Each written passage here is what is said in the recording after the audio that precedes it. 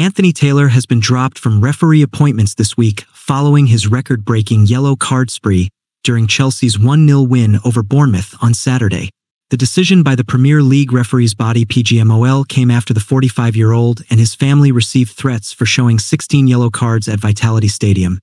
including 8 to Chelsea and 6 for the Cherries team, as well as 2 more to the coaching staff including Enzo Maresca. The bookings became the most in any top-flight match and attracted a fine of $33,000 from each team for receiving 6 or more yellow cards in one game. And while Taylor will not take his talent to the pitch this weekend,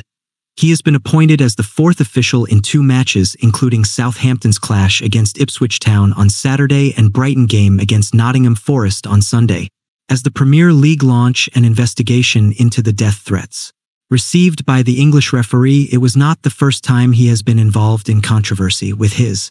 other most recent incident happening in April this year, when he blew the whistle to stop Liverpool's Cody Gakpo from scoring after West Ham goalkeeper threw the ball, even though there was no foul given beforehand. Taylor has also come under scrutiny over other terrible decisions involving Chelsea, as well as on the continental stage where he faced the wrath of Jose Mourinho and AS Roma fans after the 2023 Europa League final.